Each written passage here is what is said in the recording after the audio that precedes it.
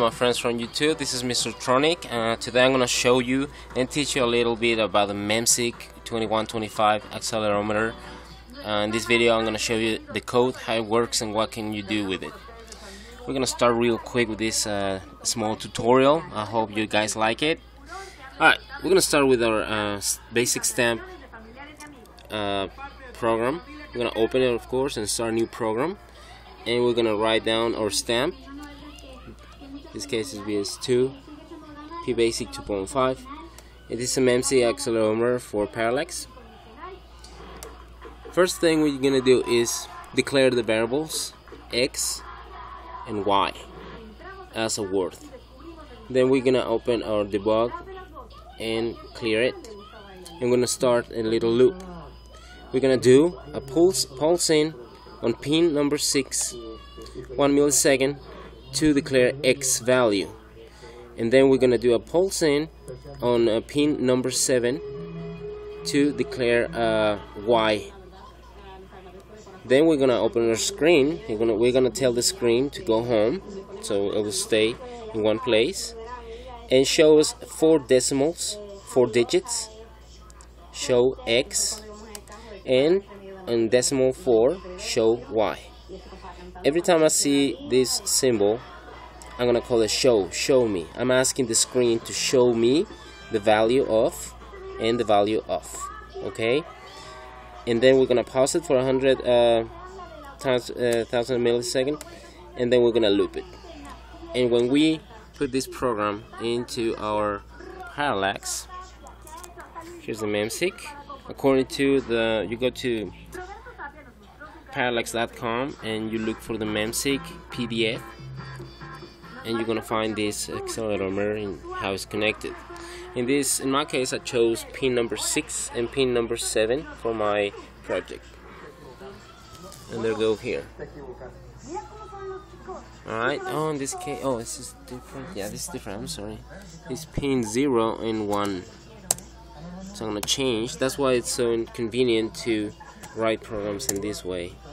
0 and 1. Okay, I'm gonna upload the program and let's see what happens. Oh, of course, don't forget to plug your batteries. There. And I'm gonna start again. Uploading the program, and it's gonna give us a bunch of numbers for X and Y. As you can see, the accelerometer is sitting completely horizontal on a flat surface, and we're gonna see a variation of numbers because the Memsic is measuring all those numbers. They go between 2,431 to 35, and for Y it's the same number, almost 2,490 to 98 maybe. It's very important to know these numbers because we're gonna use them later for making a program that's gonna be really cool. And now, if I move my accelerometer, we're gonna see that the numbers change. In this case, they go down for Y, and now they're gonna go up to 3,000 something for Y.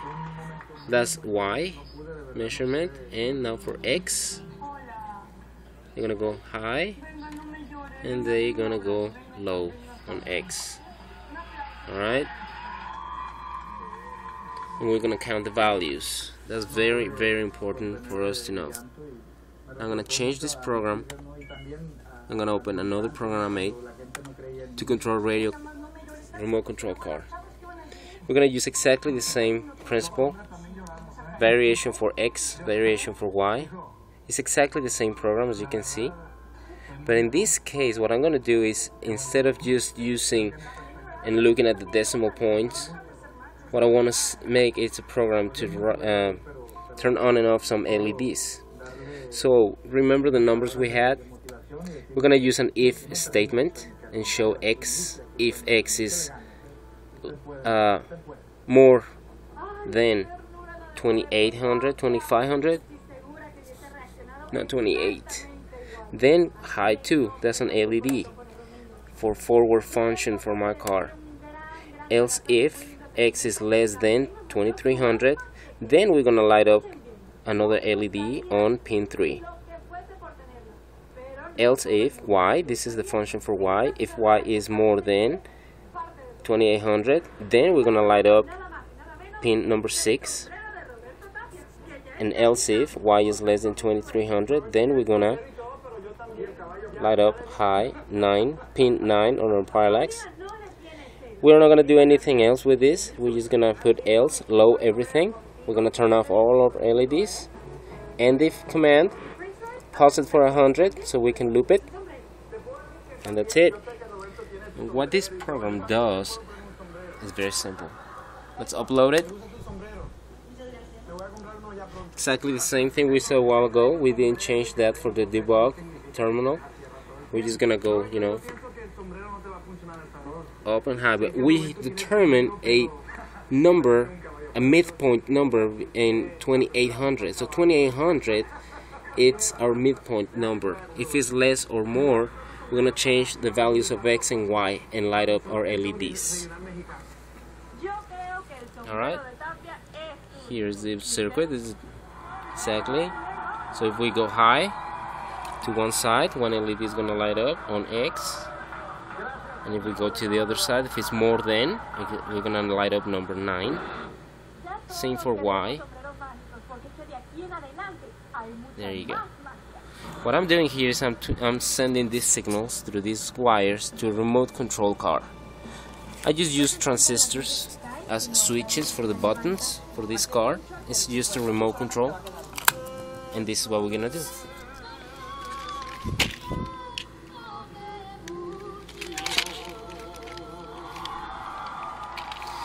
I'm not gonna put it on the floor because it's really hard to see, but this is how it works.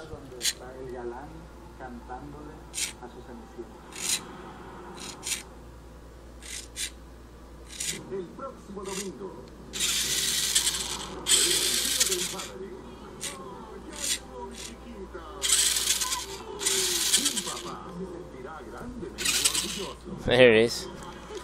And that's how we can use the Memsic accelerometer to make a remote control car using gestures with our hand or putting a glove or something like that.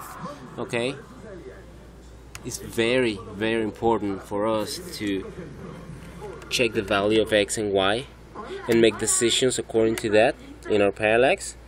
This program might be a little complex probably, or I don't know, it's the way I understand the programs, how they go. But it was hard for me to find x. How can I play with the values of x and y? And it's exactly the same thing we can do with the pink.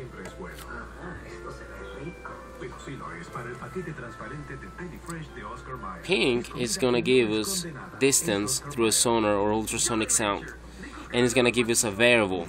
That variable can be put just like x and y into a command. As you can see, the midpoint is 2500. I chose 28 for x and 28 as maximum and minimum. See that? So I make sure that just by tilting this or shaking it, I'm not gonna have mistakes. It has to go exactly to that point.